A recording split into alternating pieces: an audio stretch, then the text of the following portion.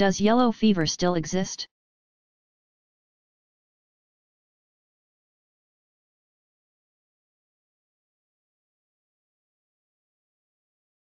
Yellow fever, an acute infectious disease, does still exist in some select areas of the world. Outbreaks still occur in jungle areas. The disease was once widespread, afflicting people in tropical climates such as Central and South America, Africa, and Asia. But with exploration during the 1500s and 1600s, and the opening of trade routes during the 1700s, the disease spread to North America by 1699, when there were epidemics in Charleston, South Carolina, and Philadelphia, Pennsylvania. 3 years later, an epidemic broke out in New York City. Yellow fever first materialized in Europe in 1723. An epidemic in Philadelphia in 1793 was determined to have been carried there aboard a ship from the West Indies. Nearly all of the city's people were afflicted by the fever, and more than 4,000 people died in what has been called the worst health disaster ever to befall an American city.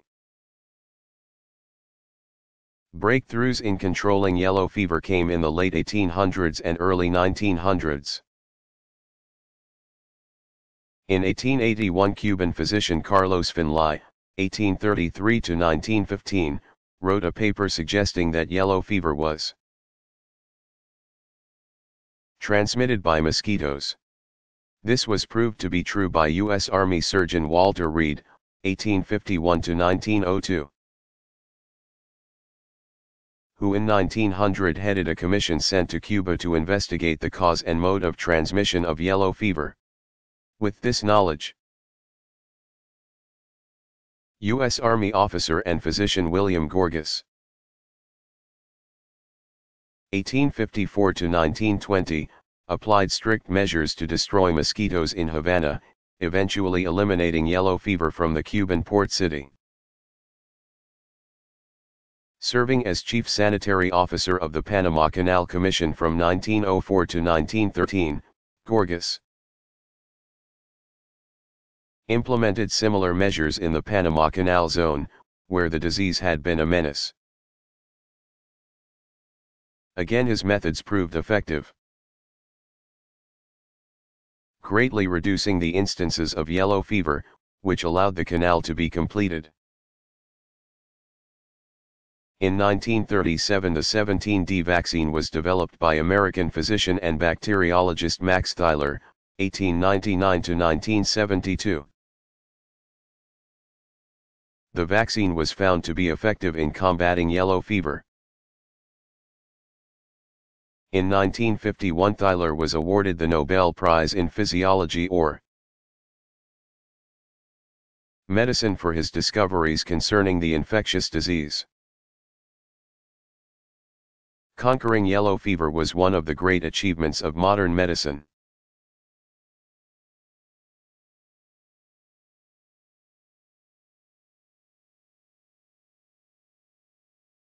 Does yellow fever still exist?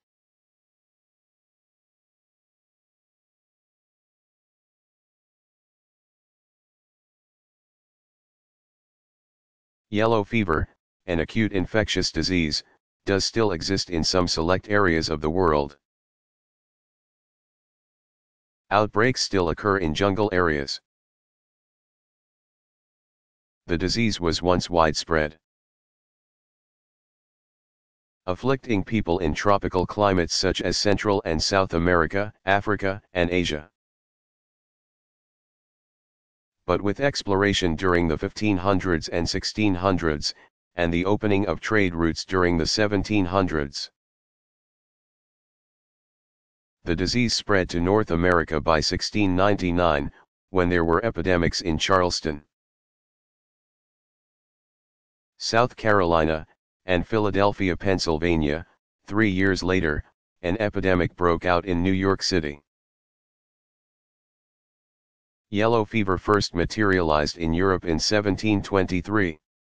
An epidemic in Philadelphia in 1793 was determined to have been carried there aboard a ship from the West Indies. Nearly all of the city's people were afflicted by the fever, and more than 4,000 people died in what has been called the worst health disaster ever to befall an American city. Breakthroughs in controlling yellow fever came in the late 1800s and early 1900s. In 1881, Cuban physician Carlos Finlay, 1833 to 1915, wrote a paper suggesting that yellow fever was transmitted by mosquitoes. This was proved to be true by U.S. Army surgeon Walter Reed, 1851 to 1902. Who in 1900 headed a commission sent to Cuba to investigate the cause and mode of transmission of yellow fever. With this knowledge, U.S. Army officer and physician William Gorgas, 1854 to 1920, applied strict measures to destroy mosquitoes in Havana, eventually eliminating yellow fever from the Cuban port city. Serving as Chief Sanitary Officer of the Panama Canal Commission from 1904 to 1913, Gorgas implemented similar measures in the Panama Canal Zone, where the disease had been a menace. Again, his methods proved effective, greatly reducing the instances of yellow fever, which allowed the canal to be completed. In 1937, the 17D vaccine was developed by American physician and bacteriologist Max Theiler, 1899 to 1972. The vaccine was found to be effective in combating yellow fever.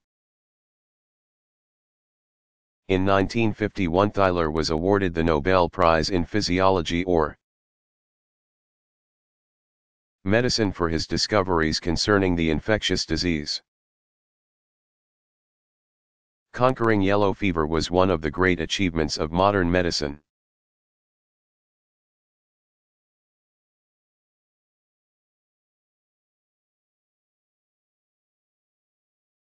What is the Hippocratic Oath?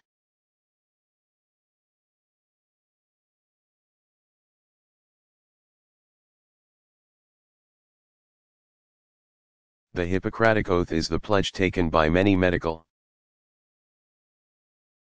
students upon graduation or upon entering into practice. While the text of the oath varies by translation, one important line reads, "I will prescribe regimen for the good of my patients according to my ability and my judgment, and never to harm anyone." The vows are attributed to the Greek physician and teacher Hippocrates. c. 460 c. 377 BC, who practiced on the island of Kos. Unlike his predecessors, who relied on superstitious practices in their treatment of patients, Hippocrates believed that diseases were brought on not by supernatural causes but by natural ones. He further believed that disease could be studied and cured. This assertion forms the basis of modern medicine, which is why Hippocrates is called the father of medicine. It is largely owing to another prominent Greek physician that the oath was handed down through history. Galen, AD 129 c. 199, was physician to Roman emperors Marcus Aurelius 121 to 80, from 161, and Lucius Commodus, 161 to 92, from 168. He demonstrated that arteries carry blood, not air, as had been thought, and, Like Hippocrates, Galen believed in the four humors of the body. He left medical texts that for centuries were considered the authoritative works on medical practice. Galen's writings reveal his high regard for Hippocrates, who lived and worked many centuries earlier.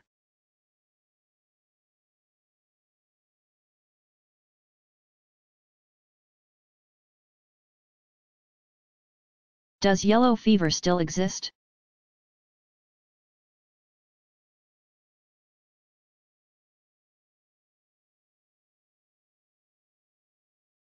Yellow fever, an acute infectious disease, does still exist in some select areas of the world. Outbreaks still occur in jungle areas. The disease was once widespread, afflicting people in tropical climates such as Central and South America, Africa, and Asia. But with exploration during the 1500s and 1600s, and the opening of trade routes during the 1700s, the disease spread to North America by 1699, when there were epidemics in Charleston, South Carolina, and Philadelphia, Pennsylvania. 3 years later, an epidemic broke out in New York City. Yellow fever first materialized in Europe in 1723. An epidemic in Philadelphia in 1793 was determined to have been carried there aboard a ship from the West Indies. Nearly all of the city's people were afflicted by the fever, and more than 4,000 people died in what has been called the worst health disaster ever to befall an American city. Breakthroughs in controlling yellow fever came in the late 1800s and early 1900s. In 1881, Cuban physician Carlos Finlay, 1833 to 1915, wrote a paper suggesting that yellow fever was transmitted by mosquitoes. This was proved to be true by U.S. Army surgeon Walter Reed, 1851 to 1902, who in 1900 headed a commission sent to Cuba to investigate the cause and mode of transmission of yellow fever. With this knowledge, U.S. Army officer and physician William Gorgas, 1854 to 1920, applied strict measures to destroy mosquitoes in Havana, eventually eliminating yellow fever from the Cuban port city. Serving as chief sanitary officer of the Panama Canal Commission from 1904 to 1913, Gorgas implemented similar measures in the Panama Canal Zone, where the disease had been a menace. Again, his methods proved effective, greatly reducing the instances of yellow fever, which allowed the canal to be completed. In 1937, the 17D vaccine was developed by American physician and bacteriologist Max Theiler, 1899 to 1972. The vaccine was found to be effective in combating yellow fever. In 1951, Theiler was awarded the Nobel Prize in Physiology or Medicine for his discoveries concerning the infectious disease. Conquering yellow fever was one of the great achievements of modern medicine.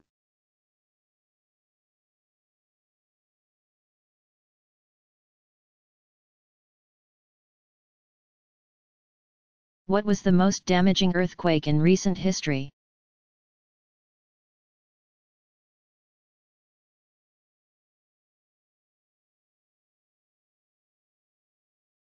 It was a July 28, 1976, quake that rocked the Chinese city of Tangshan at 4 o'clock in the morning. In less than a minute, 89% of the homes and 78% of the industrial buildings were destroyed. killing 250,000 people, according to the official reports.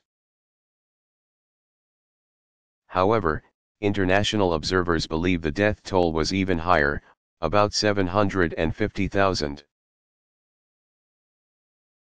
Which means that the quake claimed 3/4 of the area's total population. A quake had not occurred in that region in 6 centuries. And the area was considered to be at low risk for earthquakes. Consequently, the building codes in the region were not stringent enough for the structures to withstand the force of the quake.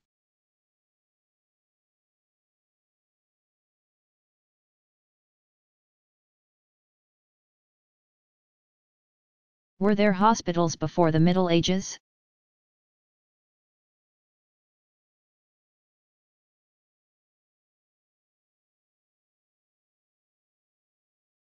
Public hospitals emerged during the Middle Ages, 500-1350.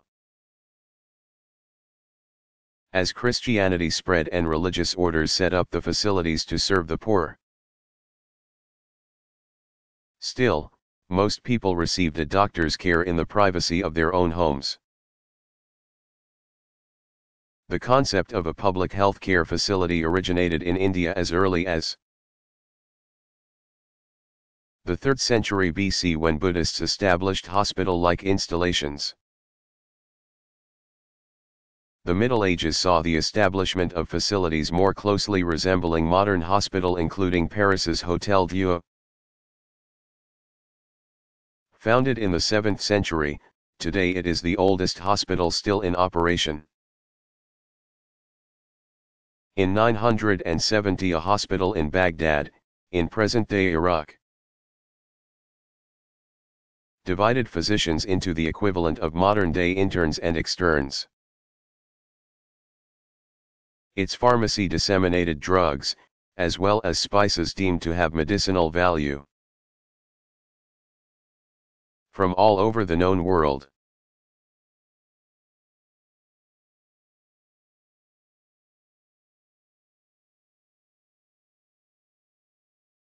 How old is the concept of public health?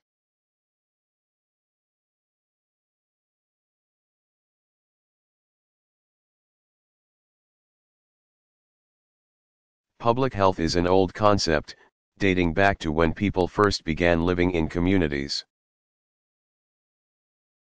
Through the ages, governments have shown varying degrees of concern for the public health. The ancient Greeks, and the Romans after them, tried to ensure the health of their citizens by providing a supply of clean water, via aqueducts and pipelines, managing the disposal of waste, and working to control disease by hiring public physicians to treat the sick. These measures may have helped prevent the spread of certain diseases, but epidemics still occurred. After the fall of the Roman Empire, c.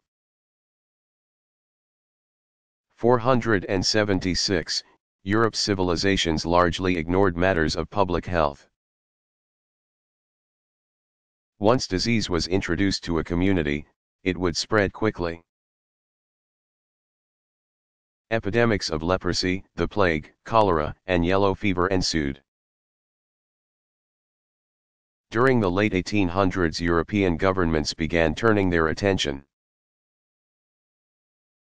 to matters of public health in an effort to control the spread of disease.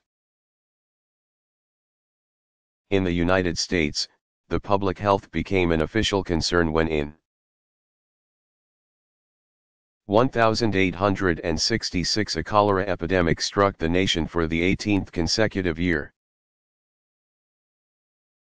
It was part of a worldwide epidemic that persisted for 12 years. Though governments set up health facilities, including laboratories for the study of infectious disease. By 1893 another cholera pandemic, widespread epidemic, began.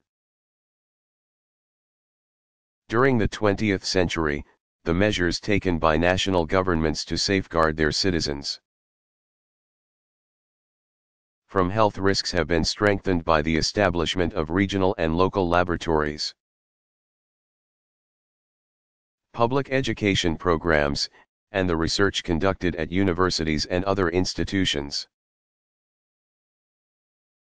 These combined efforts have made outbreaks of diseases such as diphtheria, dysentery,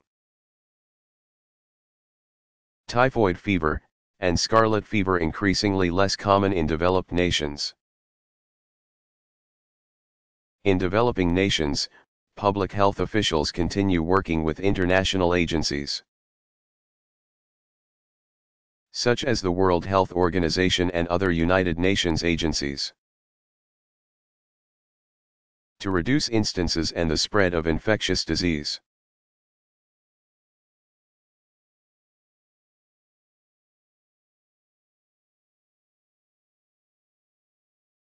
How old is biological warfare?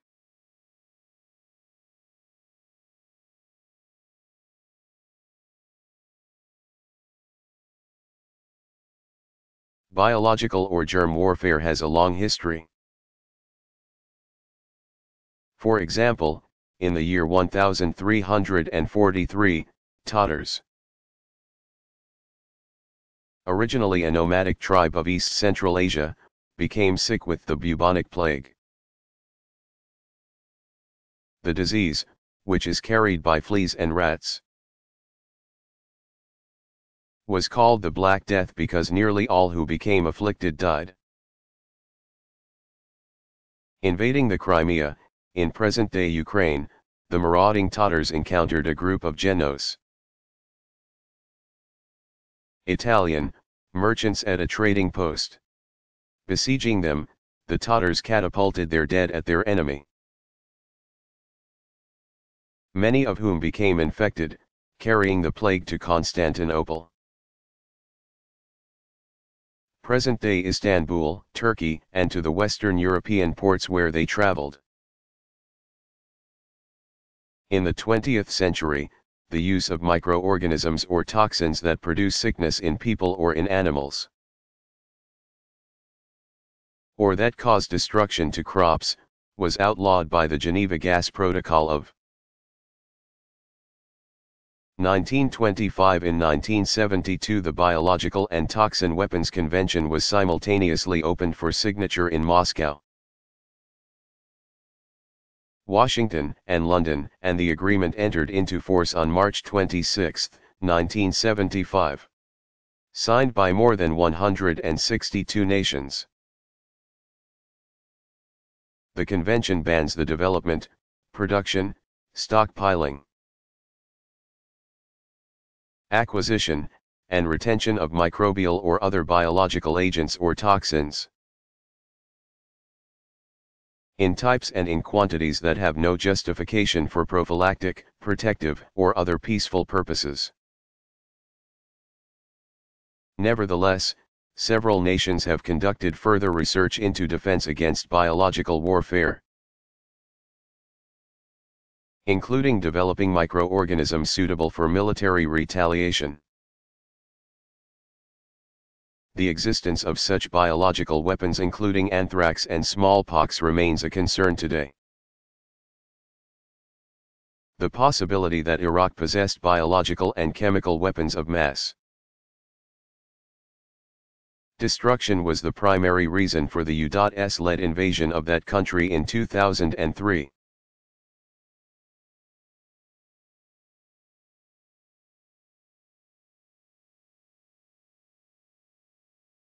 Is anthrax a new disease?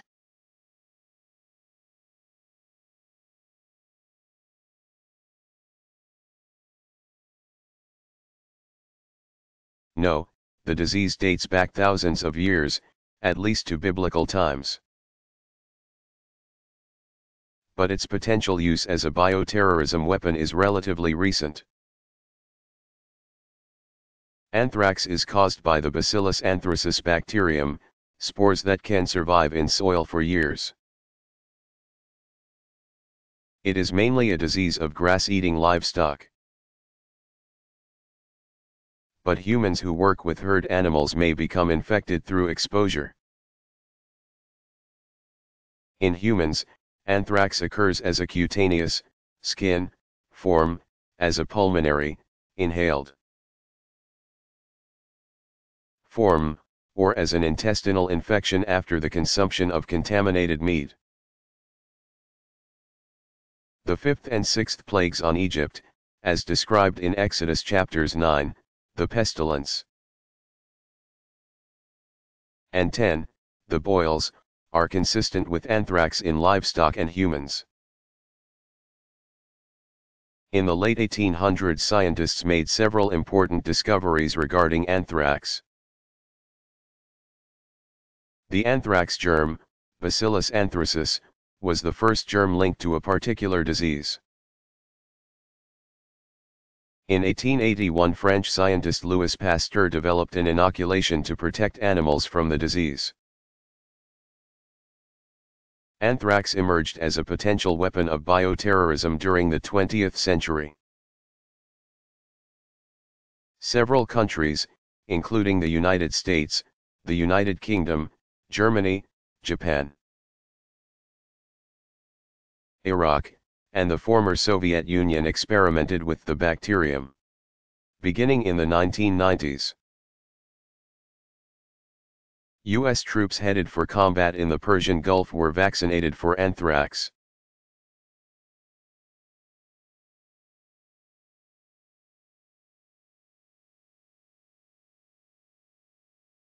What were the deadliest volcanic eruptions in history?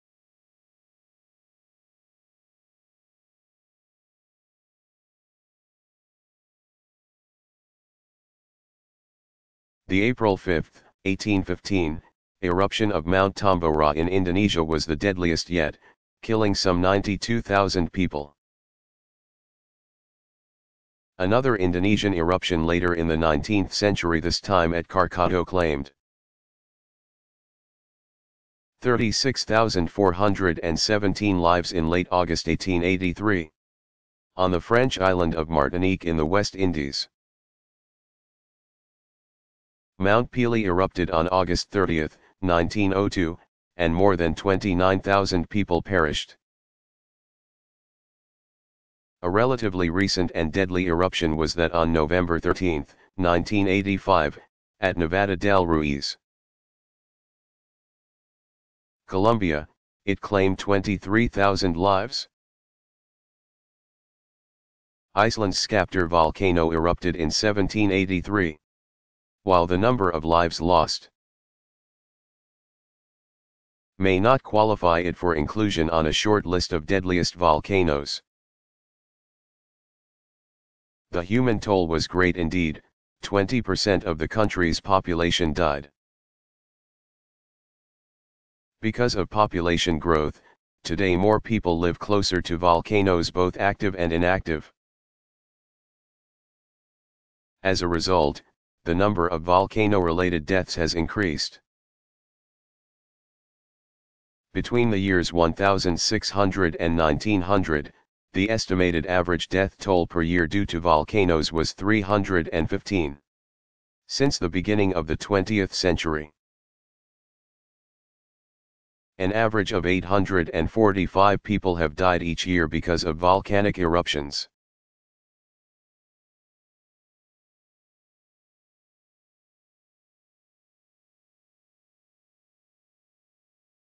What advances were made in medicine during the Middle Ages?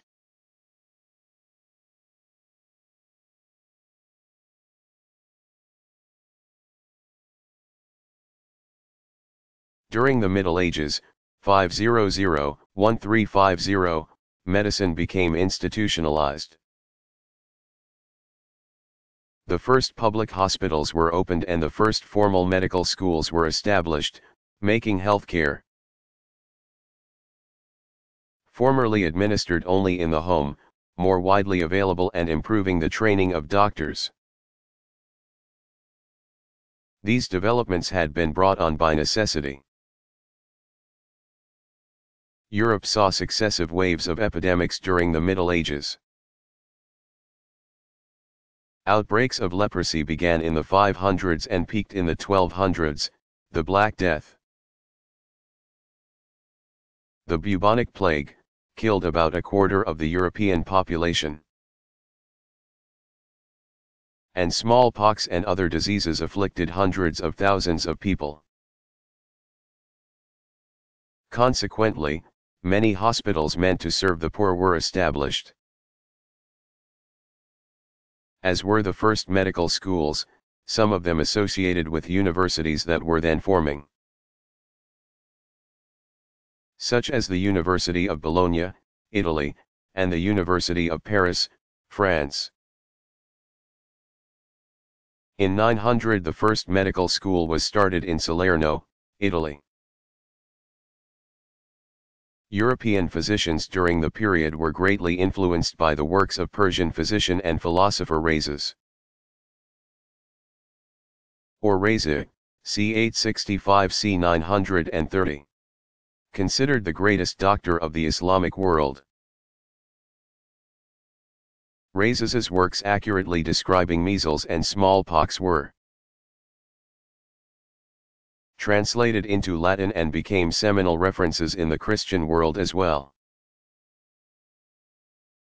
Another prominent Islamic, the scientist Avicenna, or Ibn Sina, 980-1037,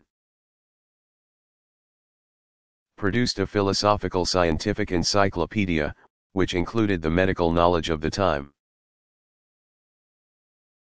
In the West, the work became known as Canon of Medicine, and with its descriptions of many diseases, including tetanus and meningitis, it remained influential in European medical education for the next 600 years.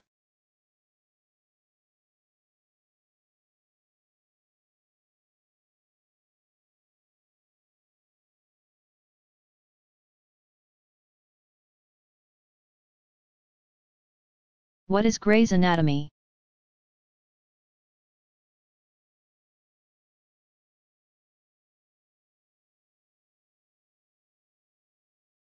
It is the popular name for anatomy of the human body, descriptive and surgical. Written by English physician Henry Gray, 1825 or 1827 to 1861.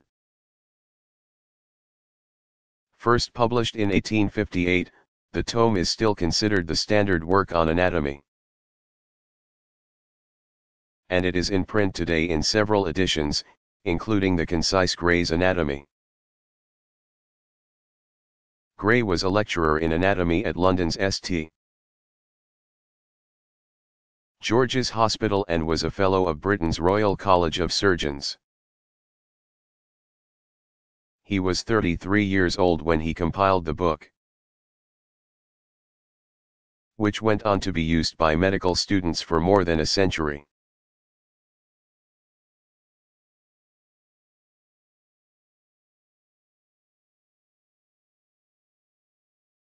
How old is animal experimentation?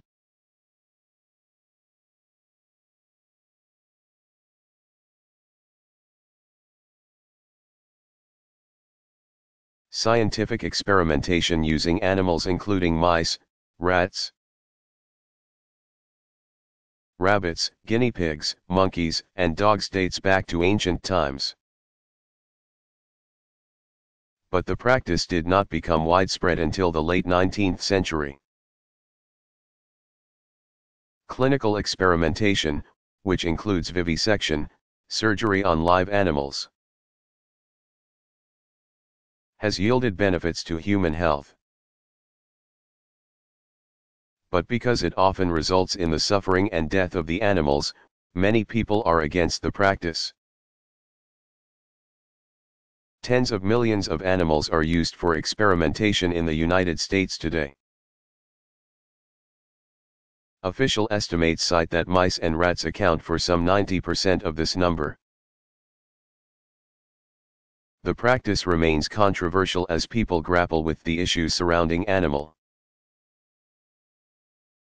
rights and weigh these considerations against improved scientific understanding of illnesses.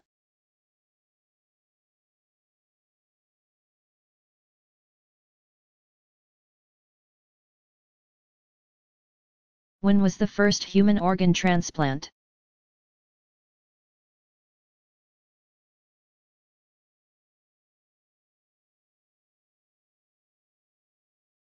The first human organ transplant occurred on June 17, 1950, at the Little Company of Mary Hospital in Evergreen Park, Illinois. The suburban Chicago hospital, better known as the Baby Hospital for the high number of births there each year, was an unlikely place for this landmark in medical history. And the doctors who took part in the transplant tried to keep the highly experimental procedure quiet. The subject was a 44-year-old woman who suffered from polycystic kidney disease. She received a donor organ, a kidney, from a cadaver, making the procedure even more controversial for the Catholic hospital. At the time, the Church was opposed to the idea that tissue could be taken from a dead person and put into a living person, and that the tissue would then come to life again. But the three doctors who performed the procedure had the confidence and trust of the sisters running the hospital. Doctors James W. West, Richard H. Lawler, and Raymond P. Murphy were surgeons on the faculty at Loyola Strict School of Medicine and the Cook County Hospital, but also practiced at Little Company of Mary. The operation was the last resort for the patient, who had seen her mother, sister, and uncle die from the same disease. Word leaked about the operation, and several days after the procedure, when the patient was doing well, the hospital and doctors went public with their breakthrough, making headlines around the world. The transplanted kidney functioned in the patient for about 6 weeks, enough time for her other kidney to begin working again.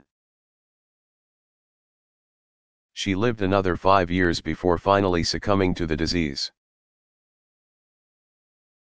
On December 23, 1954, Harvard University physicians led by surgeon Joseph E. Murray, 1919, performed the world's first successful transplant from a living donor, the patient's identical twin brother. The operation took place at Peter Bent Brigham Hospital, now Brigham and Women's Hospital. Since the patient and the donor had the same genetic makeup, organ rejection was not an issue. The procedure saved the patient's life, and the well-publicized breakthrough immediately opened up the possibility for similar transplants, between identical twins, as well as for the transplantation of other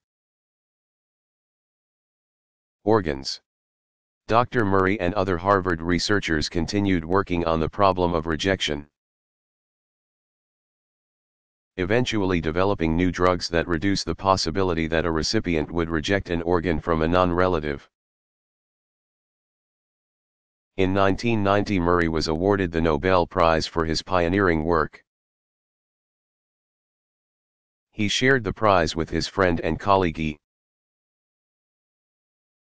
Donald Thomas, 1920, an innovator in bone marrow transplant. Today, tens of thousands of organs are transplanted each year in the United States. In October 2004, doctors performed the first organ transplant arranged and brokered over the Internet.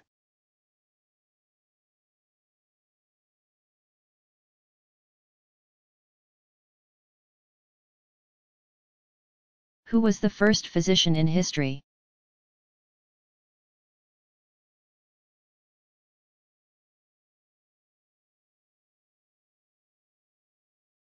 The first physician known by name was Imhotep, an Egyptian who lived about 2600 B. See also considered a sage. Imhotep lived at a time when the Egyptians were making progress in medicine. The advances included a textbook on the treatment of wounds, broken bones, and even tumors. Imhotep was later worshipped as a god by the Egyptians.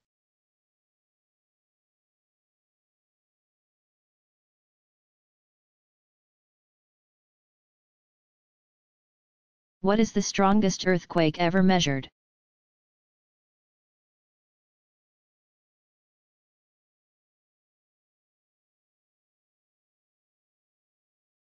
It was one that shook Chile on May 22, 1960, it measured 9.5 on the Richter scale. 2,000 died, 3,000 were injured, and 2 million were left homeless. Damage was $550 million. The quake also spawned tsunamis, seismic waves, which claimed 61 lives in Hawaii, 138 in Japan, and 32 dead or missing in the Philippines.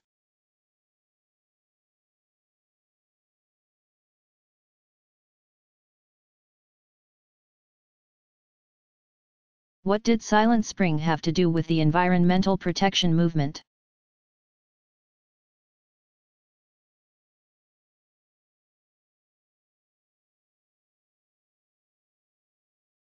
The 1962 work by American ecologist Rachel Carson, 1907 to 1964, cautioned the world on the ill effects of chemicals on the environment. Carson argued that pollution and the use of chemicals, particularly pesticides, would result in less diversity of life. The best-selling book had wide influence, raising awareness of environmental issues and launching green environmental protection movements in many industrialized nations.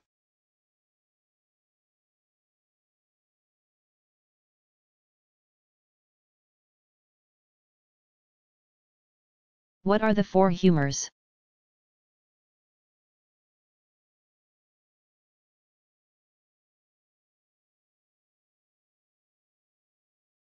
The four humors are the bodily fluids, blood, phlegm, yellow bile, and black bile, originating in the heart, brain, liver, and spleen, respectively.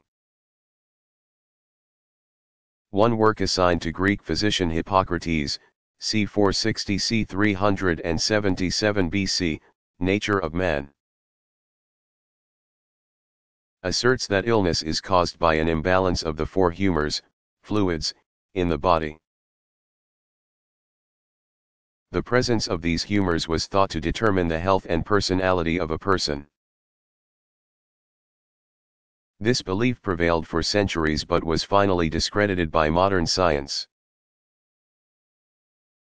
During the Middle Ages, 500-1350, each of the humors was assigned certain characteristics. Someone of ruddy complexion was believed to have an excessive amount of blood in his or her system. That person would be sanguine, cheerful and optimistic, in character. The word sanguine is derived from the Latin word sanguis, meaning blood. Someone who had an imbalance resulting in more phlegm was considered phlegmatic, and would have a slow and impassive temperament. An individual who had excessive yellow bile was considered hot-tempered, and a person who had more black bile in his or her physiological system was believed to be melancholic.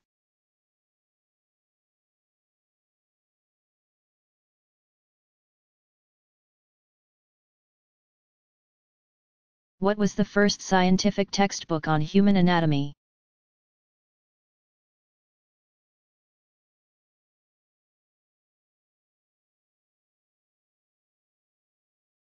It is a work titled On the Structure of the Human Body, written by Belgian physician and professor Andreas Vesalius. 1514 to 1564, and published in 1543, when he was in his late 20s. Like other anatomists during the Renaissance, 1350 to 1600. Vesalius conducted numerous dissections of human cadavers. Publishing his findings and drawings, his textbook soon became the authoritative reference. Overturning the works of Greek physician Galen, 129 c. 199.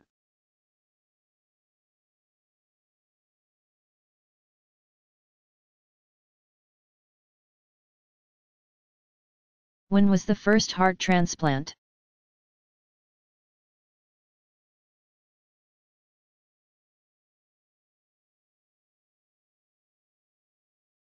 The world's first heart transplant took place on December 3, 1967, in Cape Town, South Africa.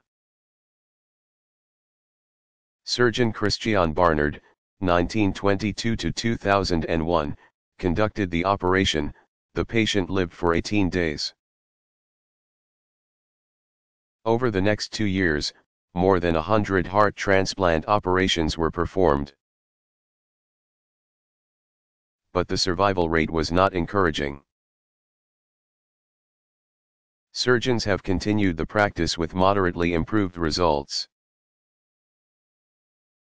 While some heart recipients have lived as long as 6 years after the procedure, only 20% of the recipients survive more than 1 year.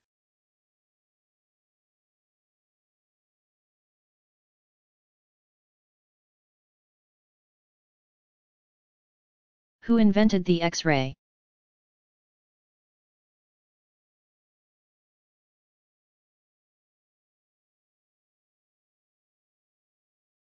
German physicist Wilhelm Conrad Röntgen, 1845 to 1923, discovered X-rays in 1895 but did not understand at first what they were, which is how they got their name. In science and math, X refers to an unknown. By the end of the decade, hospitals had put X-rays to use, taking pictures called radiographs of bones and internal organs and tissues to help diagnose illnesses and injuries.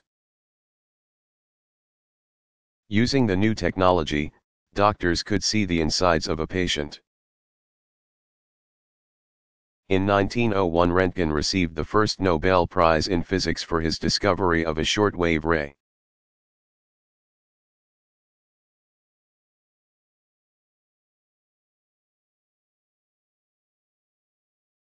How disastrous was the San Francisco earthquake?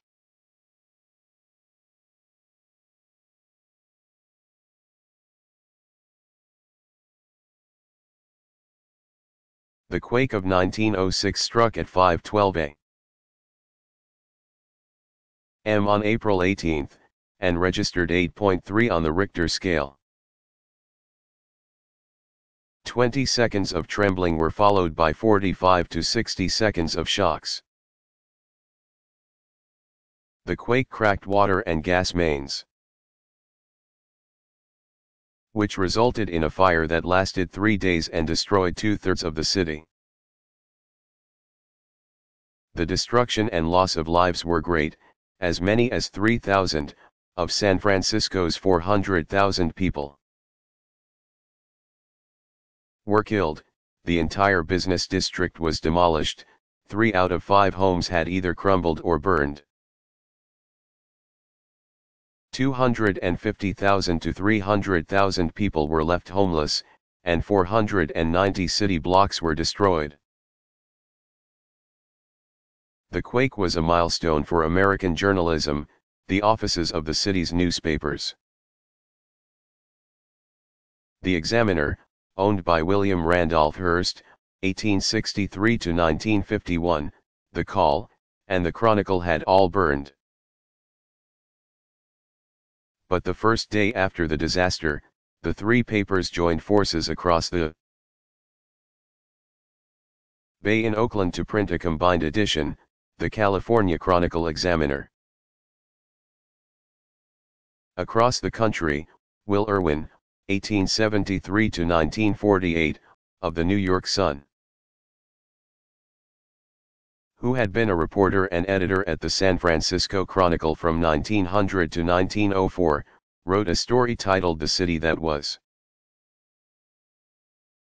which he completed from memory alone. It was picked up by papers around the country and became a classic of journalism. The San Francisco tragedy demonstrated the newfound ability of the American press to create an instant national story out of a local event. The Bay Area was hit again by a sizable quake in 1989. As millions tuned in to watch the World Series at Candlestick Park outside San Francisco, the TV cameras began to shake. Because of media coverage of the baseball game, the earthquake had literally been broadcast live around the world. Once again, fires resulted from broken gas mains, and the damage was extensive. The so-called Loma Pietra quake registered 7.1 on the Richter scale, claimed 67 lives, and damaged $15 billion worth of property. San Francisco's Marina District was particularly hard hit, at least in part due to the fact that the area was built largely on landfill, including debris from the 1906 quake. The San Francisco earthquake of 1906 remains the worst to ever hit an American city.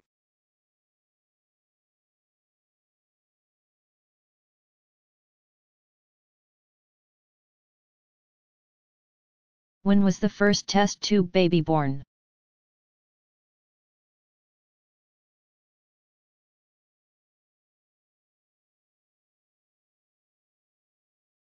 The process of in vitro, artificial, fertilization, IVF, in which doctors retrieve an egg from the mother and mix it with the father's sperm in a petri dish or test tube to achieve fertilization, made possible the birth of Louise Brown on July 25, 1978, in Bristol, England.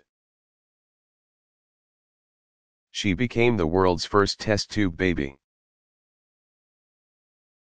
The scientific and medical advance of IVF gave parents who were otherwise unable to conceive another chance at procreation. The procedure has since resulted in numerous successful births. 10 years after Louise Brown was born, an infertile couple had a 1 in 10 chance to procreate using IVF technology. And 20 years later the chances had increased to 1 in 5. But as Louise Brown and her parents celebrated her 20th birthday in 1998, news stories abounded discussing the ethics of in vitro fertilization. With scientists now able to clone sheep and mice, public opinion often veered toward fear.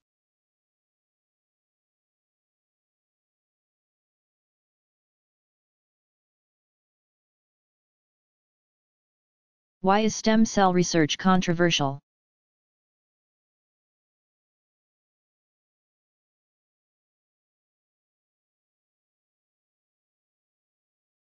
Stem cell research raises important bioethical issues. Stem cells have the potential to develop into all body tissues, and they may be able to replace diseased or defective human tissue. The best source for these cell clusters is human embryos, which are destroyed when the stem cells are extracted. Opponents to the research, including any on the religious right who also oppose abortion, argue that the embryo is a potential human life and therefore should not be destroyed for the sake of science. But proponents of the controversial research say that a variety of treatments and cures for diseases could be gained through scientific advancements made because of stem cell research. Supporters add that the embryos cannot develop on their own,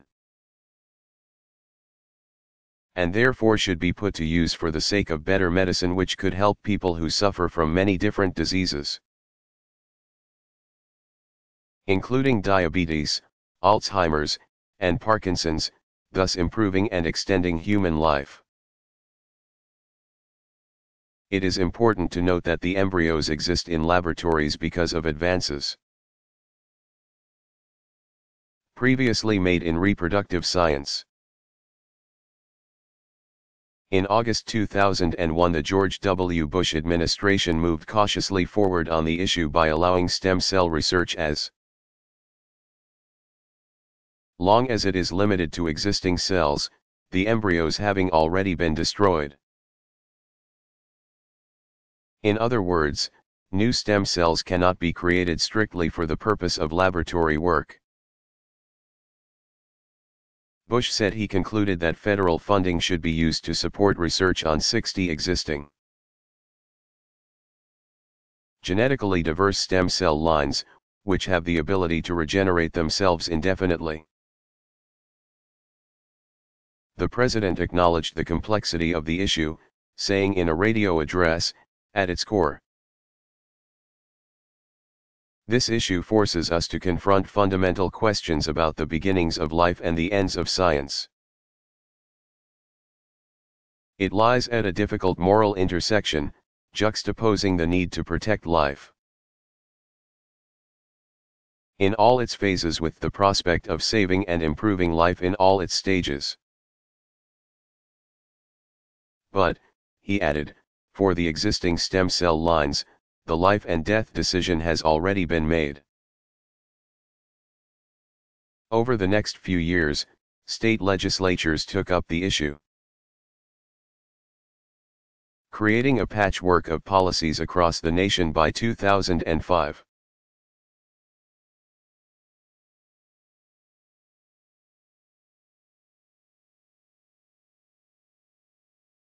When was the first hospital established in North America?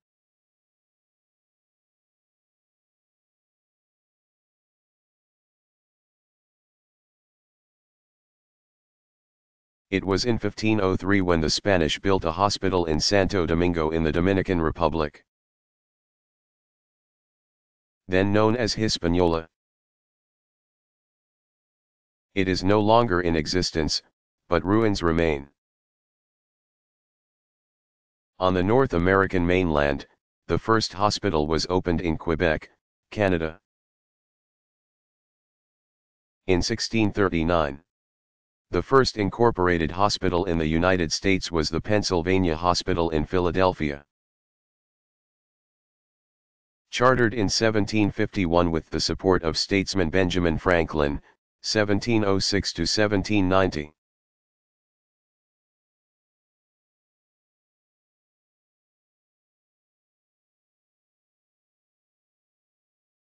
What advances were made in medicine during the Renaissance?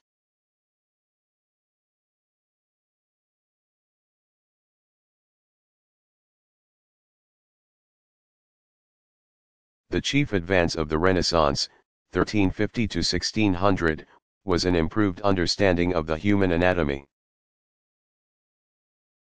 This knowledge was the direct result of dissection, which was prohibited during the Middle Ages, 500-1350.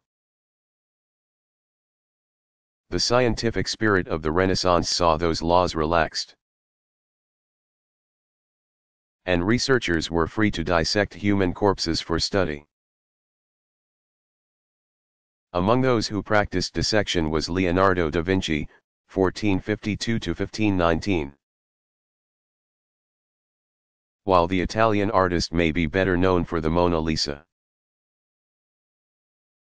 he also contributed greatly to the understanding of human anatomy. producing more than 750 anatomical drawings as a result of his studies in dissection.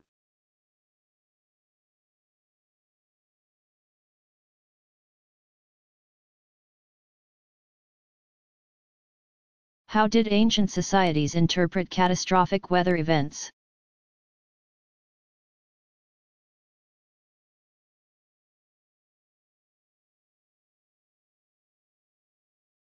Different cultures developed wholly unscientific explanations for dramatic weather events or other natural phenomena, explanations typically rooted in the existing mythology or folklore of its people. For example, the ancient Maya, in Mexico's Yucatan Peninsula and in parts of Central America, believed that earthquakes were the gods' way of thinning out an overcrowded population. Indians in central Mexico are believed to have worshipped the grasshopper or locust after swarms destroyed their crops. One Japanese myth maintained that the entire island string rested on the back of a giant catfish, who would grow restless and flop around when the gods were displeased, resulting in an earthquake. According to Hawaiian myth, the volcano goddess Pele causes Mount Kilauea to erupt whenever she has a temper tantrum.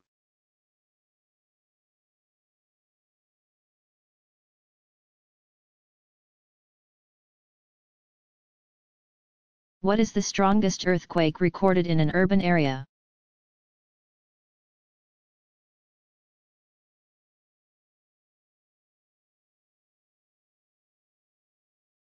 T is believed to be a November 1, 1755, earthquake that struck Lisbon, Portugal.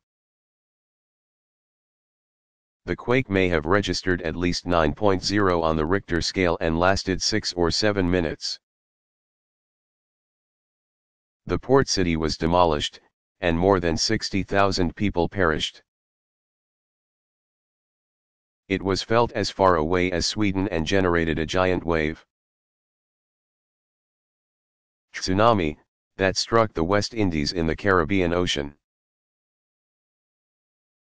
The catastrophe in Lisbon generated an intense debate among European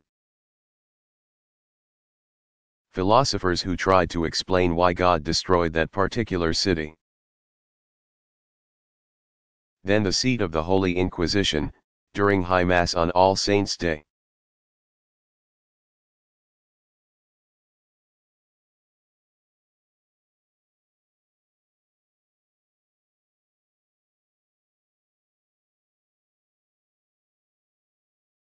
Would scientists soon be able to clone humans?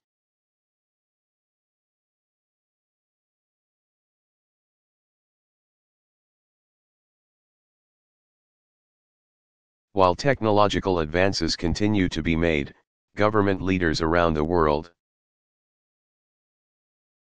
grapple with how to regulate the use of new life-giving technologies such as IVF.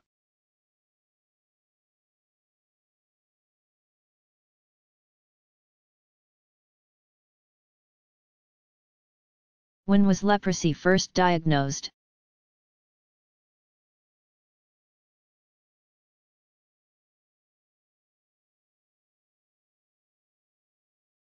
Leprosy is an ages-old disease, described in many historical texts.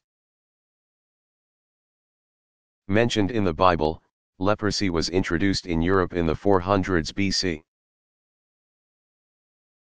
Probably by the troops of the Persian ruler Xerxes, c. 519 to 465 BC, as they moved westward. By the 12th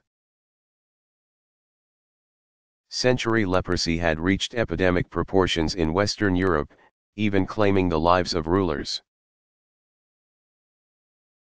Portugal's Alfonso II died from it in 1223, and Robert I, King of Scots, in 1329. Explorers and settlers from the European continent later carried the infectious chronic skin disease to the New World, where it was previously unknown. The cause of leprosy was unknown. While some theorized it was contagious, others asserted that it was hereditary or was caused by eating certain foods. Even potatoes were at one time blamed for originating the affliction.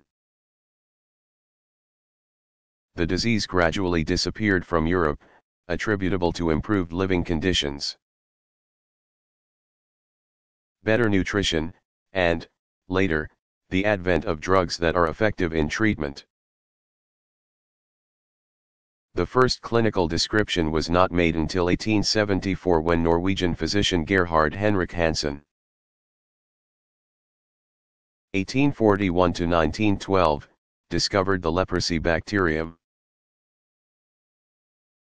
Since then the disease has also been called Hansen's disease. Today, leprosy afflicts about 5 million people worldwide. It is endemic, native, to tropical or subtropical regions, including Africa, Central and South America, India, and Southeast Asia. Most cases of leprosy that occur in the United States are among immigrants from areas where the disease is endemic. Beginning in the mid-1950s, the Roman Catholic nun Mother Teresa 1910 to 1997, of Calcutta ministered to those afflicted with leprosy, setting up colonies for their care.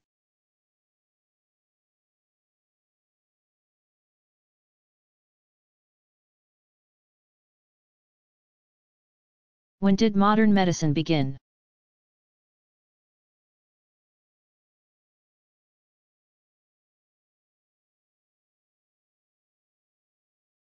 The practices of modern medicine have their roots in the 1600s. It was early in the century when the work of English physician William Harvey, 1578 to 1657, demonstrated to the science community that effective medicine depends on knowledge of the body's structure. From 1597 to 1602 Harvey studied medicine at Padua, Italy, under Italian surgeon Fabricius, or Fabrici, 1537 to 1619. And went on to perform numerous experiments to learn how blood circulates through the body.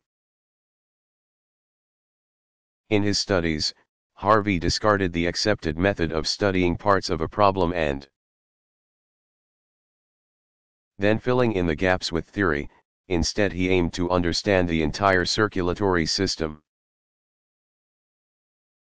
studying the pulse and heartbeat, and performing dissections on cadavers. He accurately concluded that the heart pumps blood through the arteries to all parts of the body and that the blood returns through the veins to the heart. Putting his discovery into writing, Harvey published an anatomical study of the motion of the heart and of the blood in animals in 1628. Another medical development during the 1600s came not at the hands of a physician or surgeon, but rather a naturalist, Antony van Leeuwenhoek, 1632 to 1723. A surveyor to the court of Holland, van Leeuwenhoek began making his own microscopes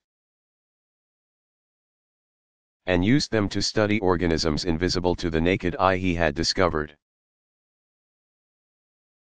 Microorganisms. Leeuwenhoek also observed, but did not name, bacteria.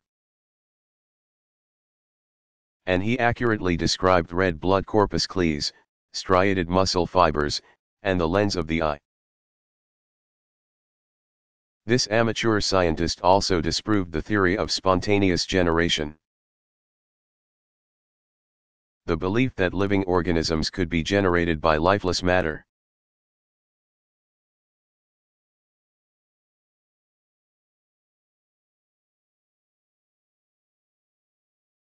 What were the worst earthquakes of the past century?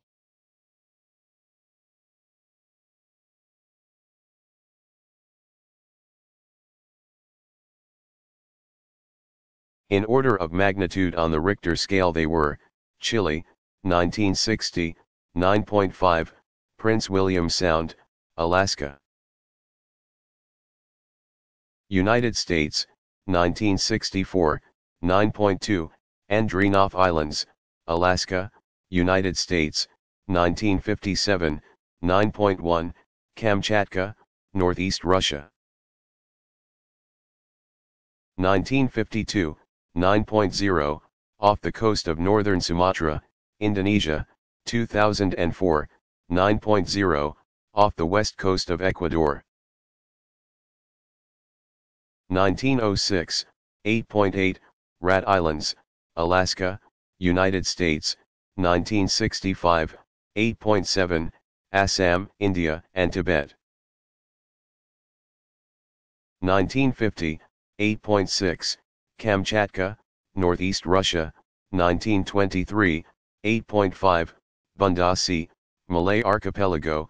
1938, 8.5, and Kuril Islands. Off the east coast of Asia, extending from Russia in the north to Japan in the south. 1963, 8.5.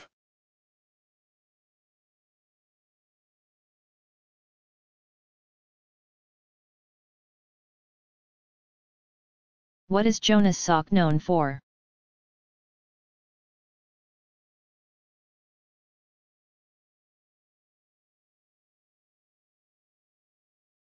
American physician Jonas Edward Salk, 1914 to 1995, is familiar to many as the inventor of the polio vaccine. In 1952, more than 21,000 cases of paralytic polio, the most severe form of polio, were reported in the United States. An acute viral infection, poliomyelitis, also called polio or infantile paralysis, invades the central nervous system. It is found worldwide and mainly in children. In 1953, after years of research that included sorting through all the studies done on immunology since the mid-1800s, Salk announced the formulation of a vaccine which contained all three types of polio known at the time. Salk tested it on himself first, and then on his wife and 3 children. Experiencing no side effects and finding the vaccine to be effective, it was then tested on 1.8 million school children, in a program sponsored by the March of Dimes, then called the National Foundation for Infantile Paralysis. In April 1955 the vaccine was pronounced safe and effective. Salk was duly honored, including with a Congressional Gold Medal and a citation from President Dwight D. Eisenhower. 1890 to 1969, 4 years later, American physician Albert B. Sabin, 1906 to 1993, developed an effective polio vaccine that could be taken orally versus via injection. It is the sugar cube so well known to people around the world. That vaccine contains live viruses. Salk's was a killed virus vaccine.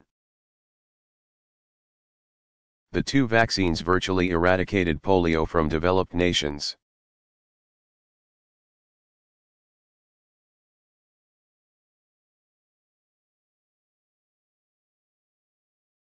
How do the 2004 Southeast Asia tsunamis rank among natural disasters?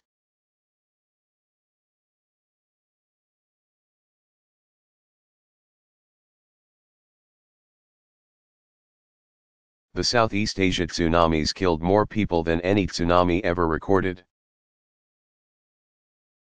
The series of seismic waves that rushed across the Indian Ocean on December 26, 2004,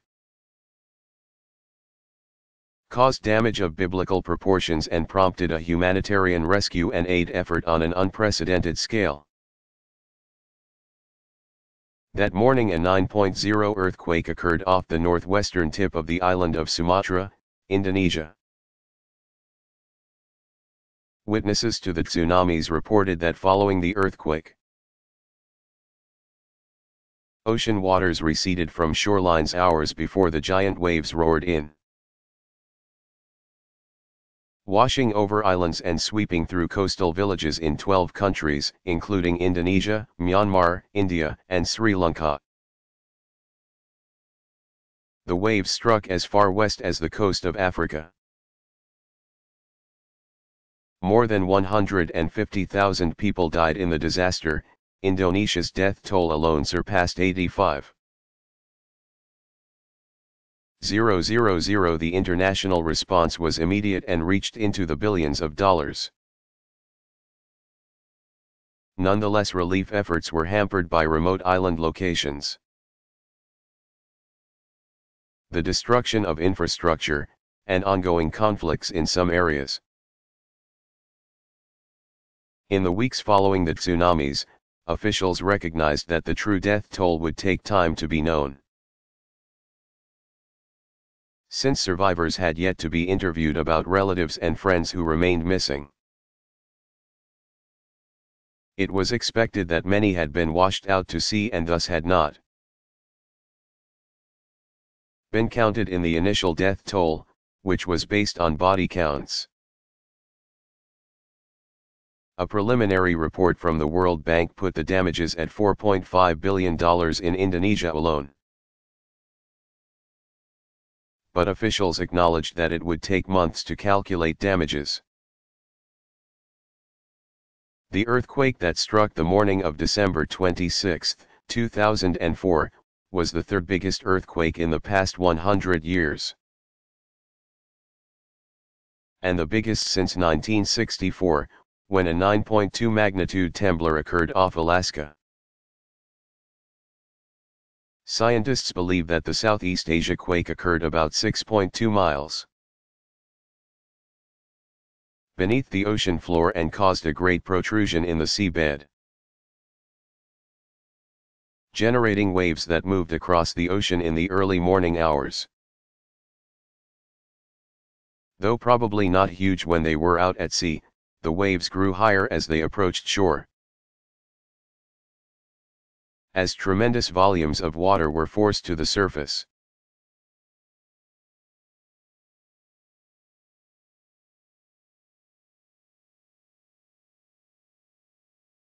What did the Curies contribute to medicine?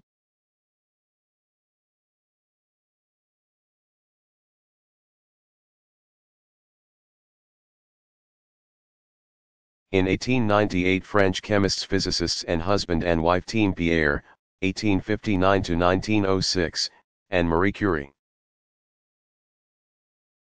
1867–1934, discovered radium, the first radioactive element, which proved to be an effective weapon against cancer. They conducted further experiments in radioactivity, a word that Marie Curie coined, distinguishing among alpha, beta, and gamma radiation. Upon Pierre's death in 1906, Marie succeeded him as professor of physics at the Sorbonne. During World War I, 1914–18, Curie organized radiological services for hospitals.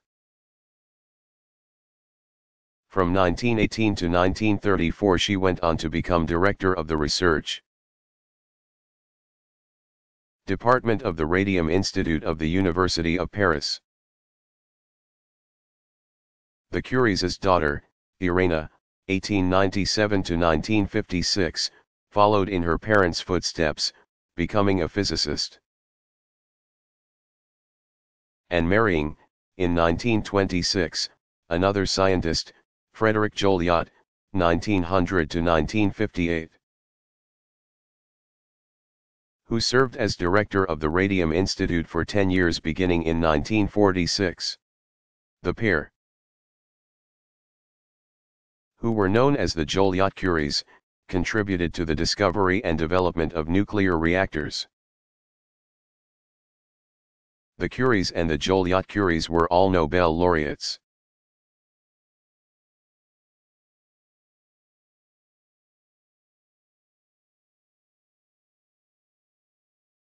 What are the largest known volcanic eruptions in history?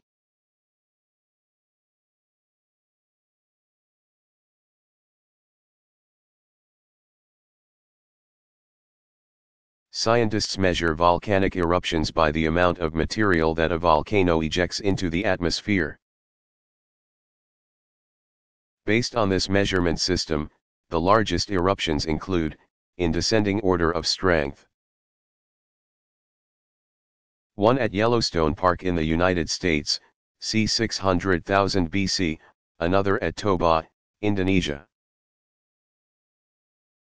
About 74,000 BC, Atambora, Indonesia, eruption in AD 1815, Santorini, Greece, in 1470 BC. Loki, Iceland, in AD 1783, which also produced the largest known lava flow in recorded history. And another in Indonesia, at Krakatau, in AD 1883. The eruption in Yellowstone is hard to fathom. The volcano, which would have been located in present-day Wyoming,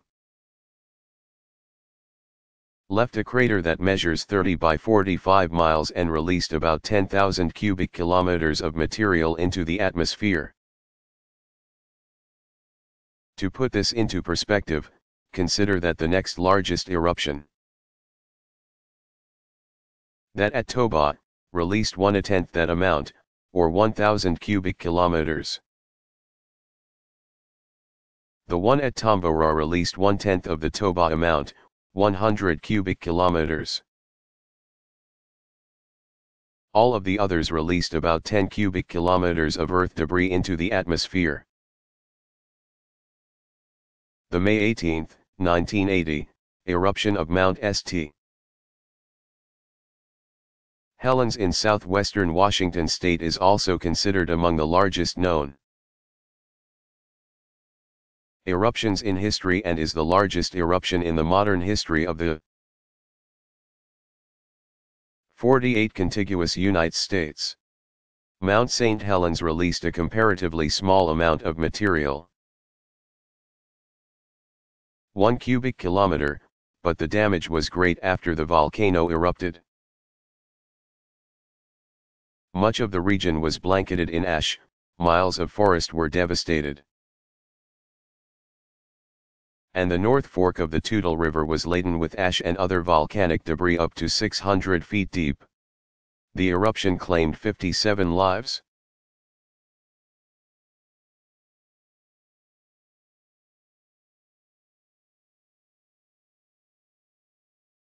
How frequently have tsunamis occurred throughout the world?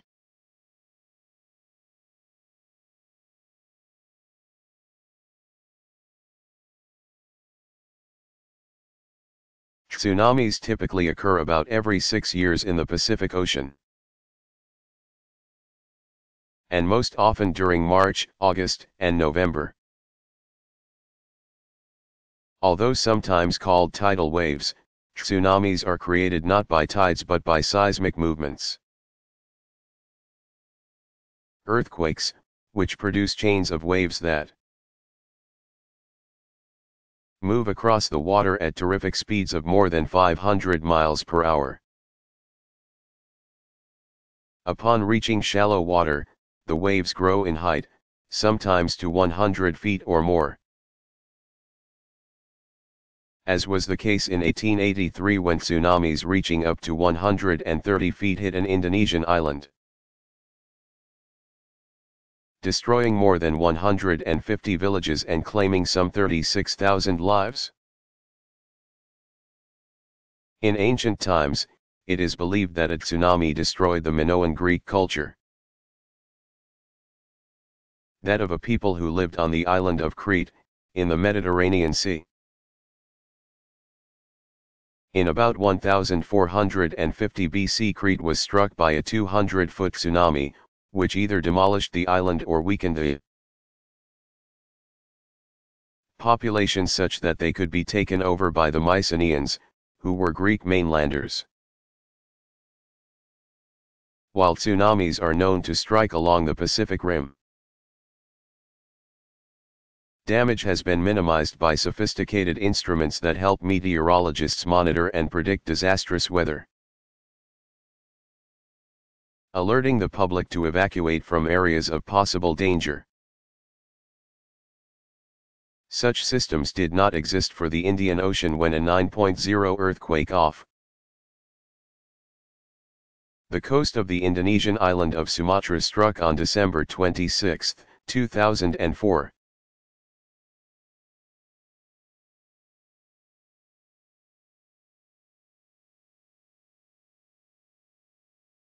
What is the Kyoto Protocol?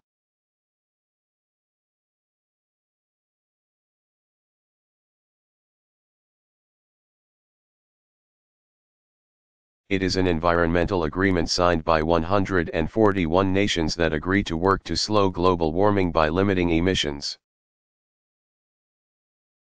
cutting them by 5.2% by 2012. Each nation has its own target to meet.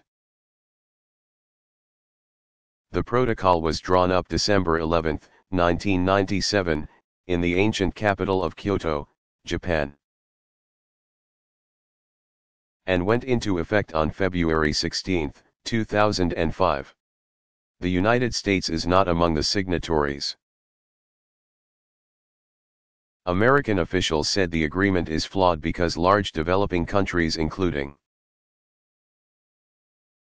India and China were not immediately required to meet specific targets for reduction. Upon the protocol's enactment, Japan's Prime Minister called on non-signatory nations to rethink their participation, saying that there was a need for a common framework to stop global warming. Environmentalists echoed his call to action.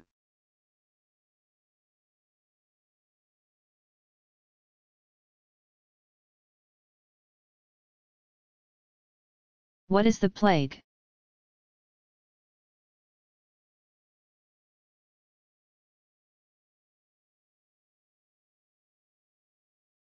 The plague is a general term that refers to any contagious epidemic disease,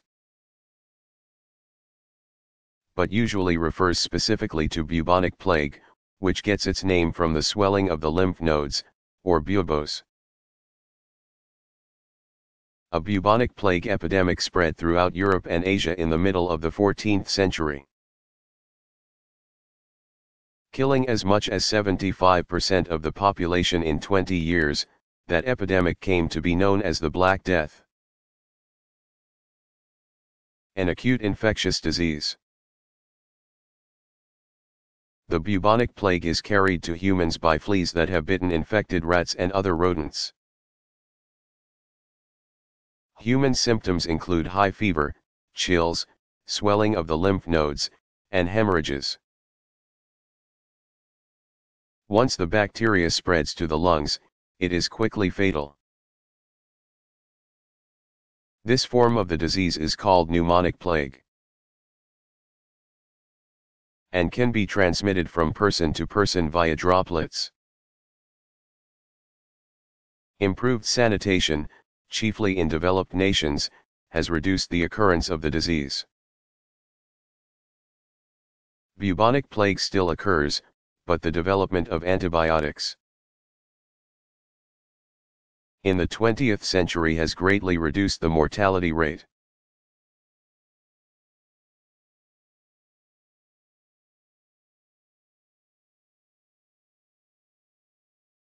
What is the plague?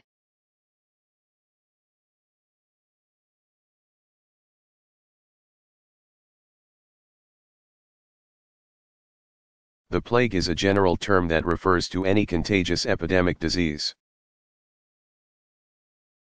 but usually refers specifically to bubonic plague, which gets its name from the swelling of the lymph nodes, or buboes.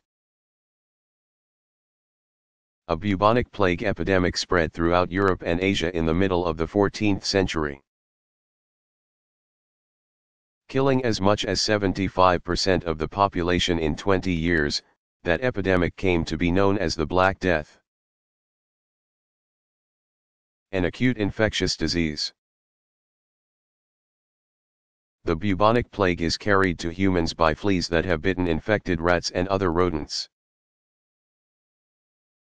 Human symptoms include high fever, chills, swelling of the lymph nodes, and hemorrhages. Once the bacteria spreads to the lungs, it is quickly fatal. This form of the disease is called pneumonic plague, and can be transmitted from person to person via droplets. Improved sanitation, chiefly in developed nations, has reduced the occurrence of the disease. Bubonic plague still occurs, but the development of antibiotics in the 20th century has greatly reduced the mortality rate.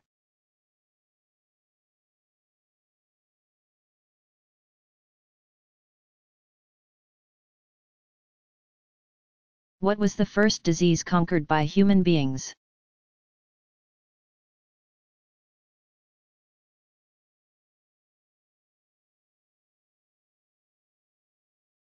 Smallpox was the first disease eradicated by medicine. Caused by a virus spread from person to person through the air. Smallpox was one of the most feared diseases and there was no treatment for it. Before the discovery of the New World, smallpox epidemics swept across Africa, Asia, and Europe, leaving victims scarred and slash or blind, and killing countless millions. When explorers set out to find new trade routes and landed in North and South America, they brought the disease with them, infecting the indigenous peoples. But once a person had the disease, he or she would not contract it again. This and other observations led British physician Edward Jenner, 1749 to 1823, to develop a successful vaccine against the disease. Prior to the vaccine, the only preventive method was inoculation of the disease itself, which sometimes led to further spread of the disease. For example, in 1777 American General George Washington,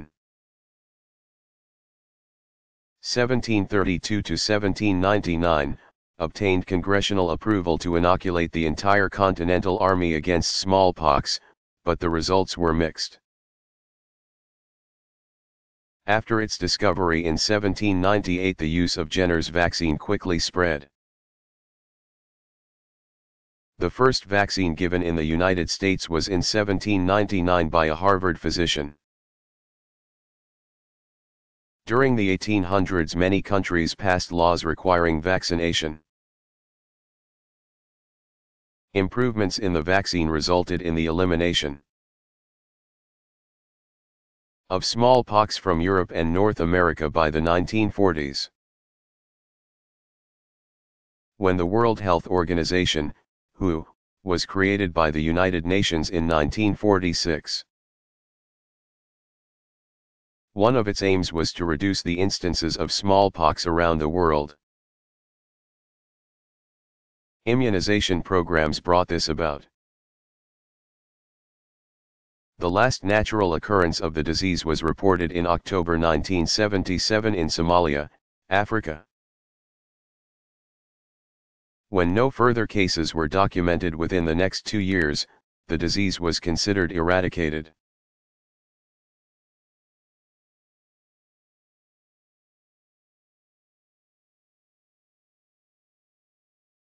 What was the first disease conquered by human beings?